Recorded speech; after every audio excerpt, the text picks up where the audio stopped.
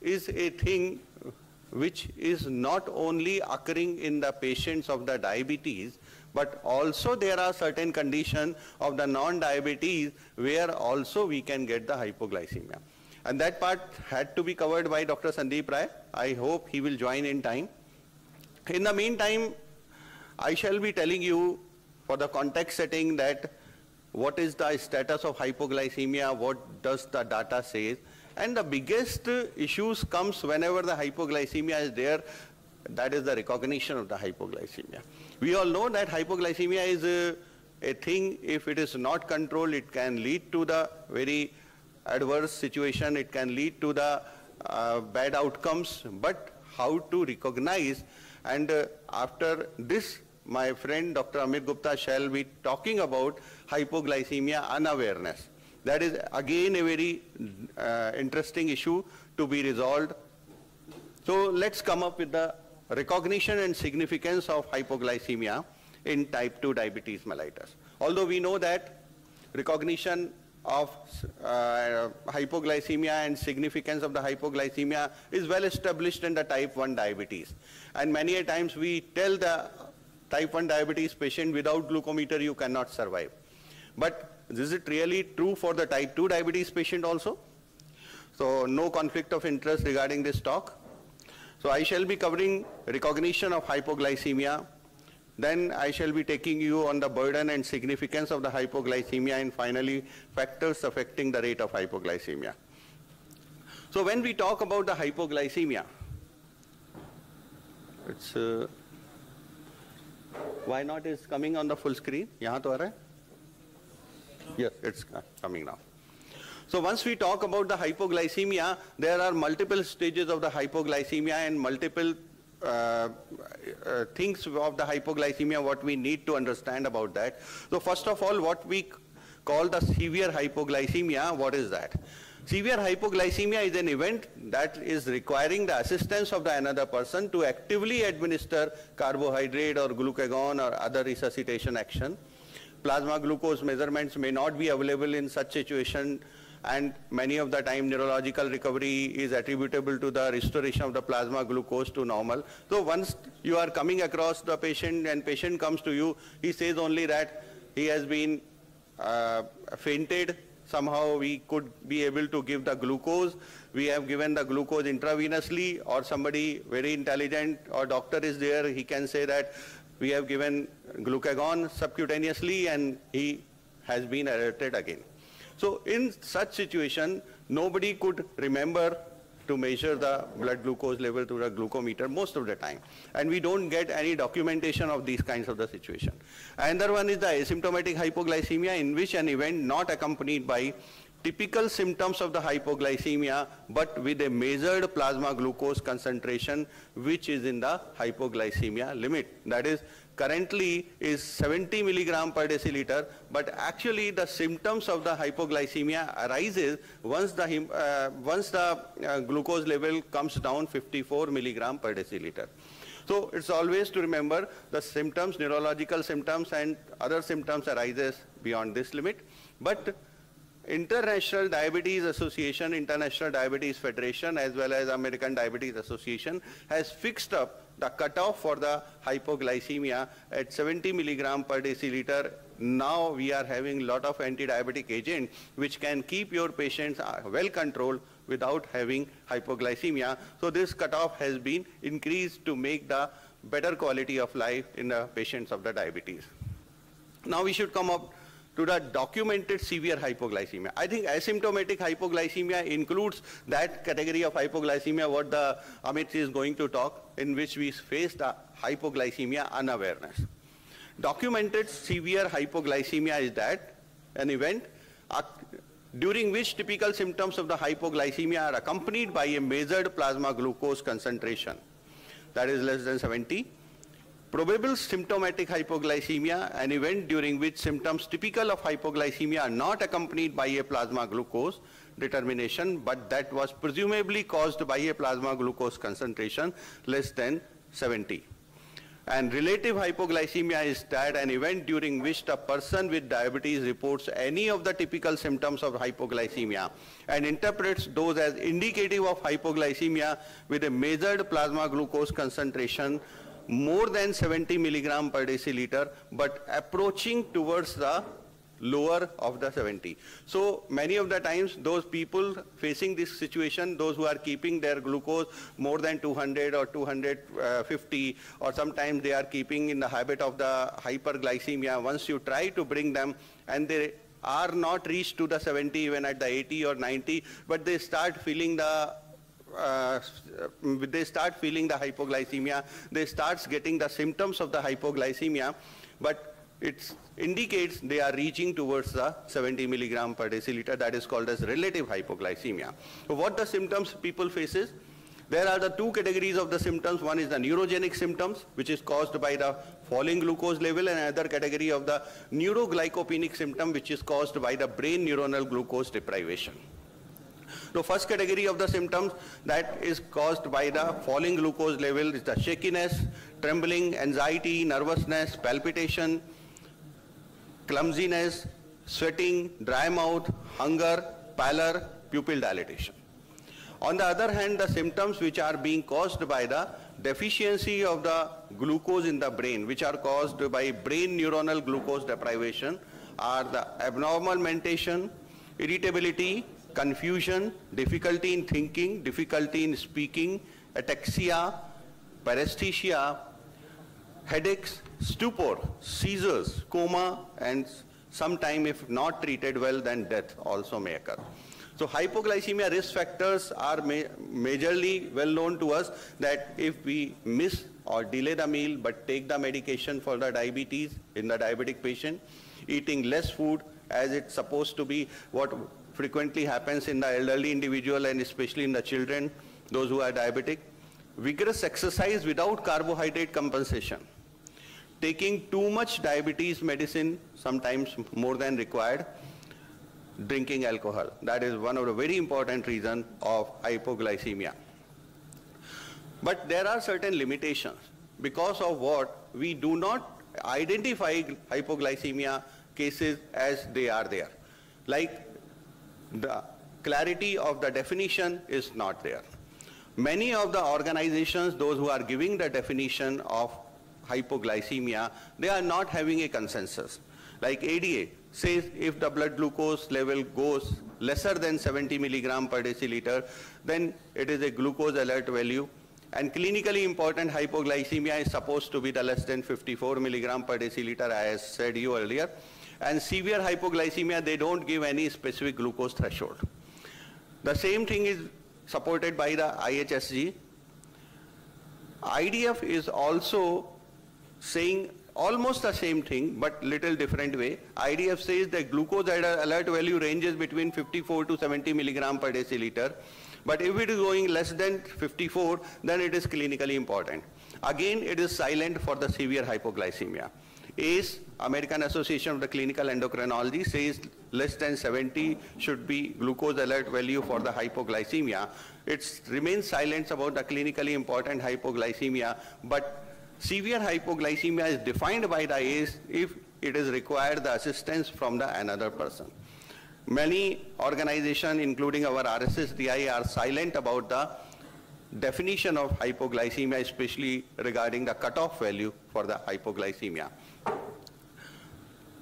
So in that way, we face this kind of the non-agreement or not available consensus for the hypoglycemia definition, because of what? Many people do not identify it, many times diagnosis is missed. And mostly it is the recollection by the patient memory which contribute the data of the hypoglycemia. And many of the times, once the recollection is not properly done by the patient is not being able to recollect properly the event, what has occurred of the hypoglycemia, it remains with the underreporting. So limitations in the hypoglycemia detections, once we talk about, 47% of the patients had unrecognized hypoglycemia detected by continuous glucose monitoring.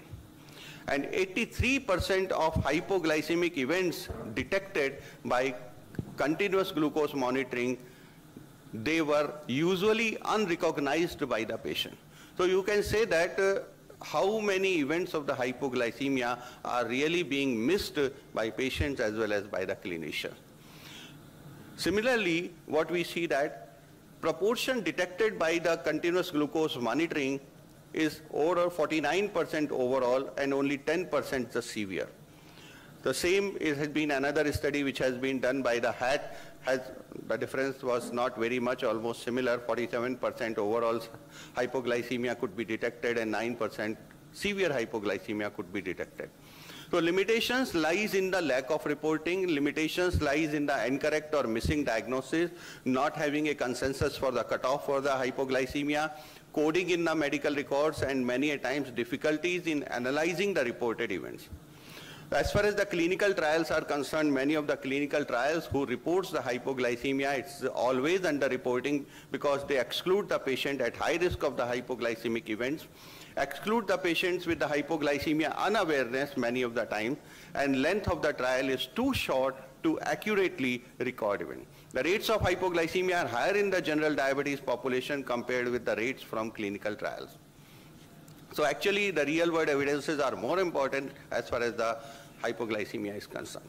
Another important thing, an important issue regarding the underreporting of the hypoglycemia is the inertia of the clinicians. Many of the time clinicians also remain reluctant about the hypoglycemia. Many a time they do not ask about the hypoglycemia to his patient, and many of the times patient is not being informed about the signs and symptoms of the hypoglycemia. Many a times clinicians do not talk about the hypoglycemia because they always remain scared that patient may not leave the medication listening about the hypoglycemia. So this scare always causes, this fear always causes a difficulty in optimum management of the hypoglycemia as well as optimum data record of the hypoglycemia. So let's talk about the burden and significance of the hypoglycemia. Is a major barrier to improving the glucose control. Many patients modify their insulin dose following a hypoglycemic event, and many patients leave the insulin after the hypoglycemic event. That's why people do not talk about, that's why people try that not to give any medication which may lead to hypoglycemia, and that also remains one of the important reasons not keeping very good control of many of the diabetes patients. Many physicians would treat patients more aggressively if there was no concern about the hypoglycemia. It has been admitted by 72% primary care physician and 79% of the diabetes specialists. So achieving glycemic control is often a challenge. Balancing between of the glycemic control and risk of hypoglycemia always there, which is to be balanced by a clinician, because always we strive for a good glycemic control to reduce the complication rates, improving the health quality of life, as well as decreasing the healthcare cost. But on the other hand, if the patient meets to the hypoglycemia, everything goes in vain. Once the patient meets the hypoglycemia, then again we get the patient's quality of life is going down. Patient says, once I am getting this much of the symptoms, what is the use of taking all these medications? Let's stop all these medications are not good for me. And when he goes to another doctor, he says immediately before starting of the treatment, doctor, don't give me this medication because this medication does not suits me. He does not know that this is the action of the medication. It is not like that this medicine is not suiting him. So compromised glycemic control is the result of the frequent hypoglycemia, increased complication, cost is increased, and quality of life is going down. And this can be reduced by the use of the modern medications which have been introduced in last 10 to 15 years, through which we can reduce the incidence of hypoglycemia. In fact, these modern medications are supposed to be almost free from the hypoglycemia. But I can tell you one or two of my own experiences. In the patients we were giving the gliflozin and gliptins, they have also come up with the glucose level 65 or sometimes 60 or sometimes less than 60 also. Although I did not see any of the patient those whom I am giving the gliptin or gliflozin less than 54, but frequently I am seeing between 54 to 70. Once the cutoff is being followed by the 70, then I should consider it, they are going into the hypoglycemia. So this is the impact on the budget as well as on the quality of life. Relation between HbA1c and hypoglycemia, if we see that lower the HbA1c, more the hypoglycemia. As much as we are striving for a good control, as much as we are striving for the tight glycemic achievement, then we are more leading towards the incidences of the hypoglycemia. A continuous curvilinear relation between glycemic control and incidence of hypoglycemia has been observed in the DCCT trial. Prevalence of the severe hypoglycemia in type 2 diabetes with more than 5 years of the insulin use resembles almost same as the type 1 diabetes. So if a person is keeping on the insulin for at least 5 years, he starts behaving like a type 1 diabetes patient as regard of the hypoglycemia. So hypoglycemia incidence, prevalence as well as hypoglycemia occurrence becomes similar like the type 1 patient. So total burden of the hypoglycemia is much higher in type 2 diabetes patient because number is very high. Total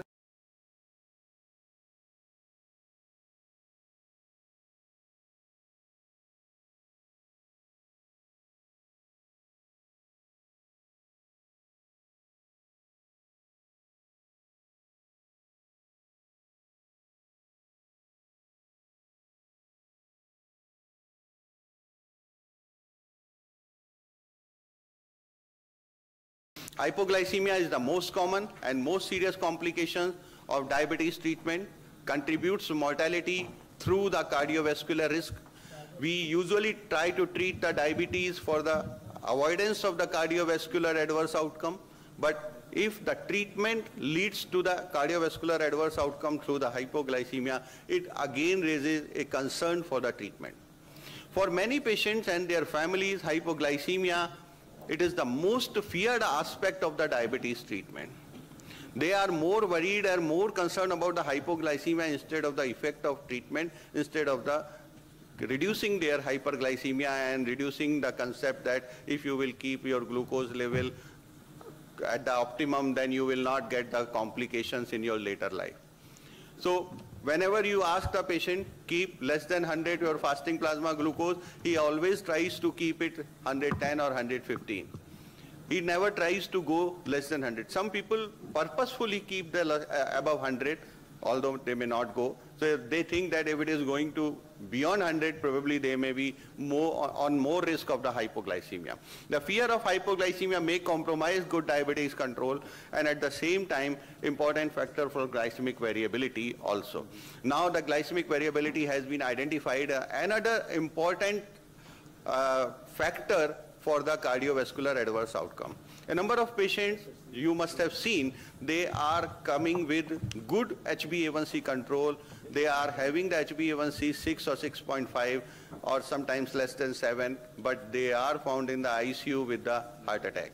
So they are those patients, those who are although keeping their HbA1c in the target range, but they are not meeting the glucose variability at the lowest level. They are keeping the high glucose variability.